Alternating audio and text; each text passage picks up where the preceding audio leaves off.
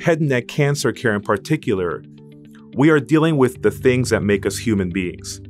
The way we approach the world, our voice, our face, our expressions, our ability to go out to and eat at a restaurant, to swallow effectively. These are the things that we are managing when we treat head and neck cancer. And so I think the stakes are high. We have to be able to provide the highest level of care we can and minimize the side effects, because this is how people face the world. So I find when I meet new patients that this really is one of the hardest things that they experience throughout their entire life. And my job and the job of our team at Siteman is to get them through this difficult time. And that's not just me, it's not just surgery.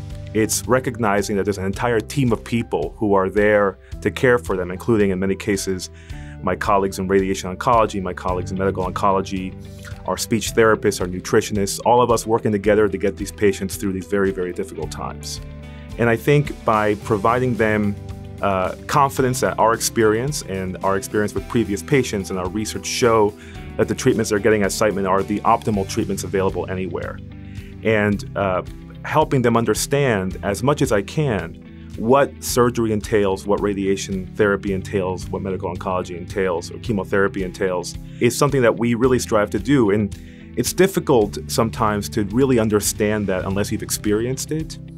But by providing them at least a perception or understanding of what to expect, I think it does help patients get through the entire journey of cancer treatment. What I hope will happen is that one day we will be making decisions based on their molecular profile. So the tumor itself has certain characteristics genomically or at the most basic molecular level.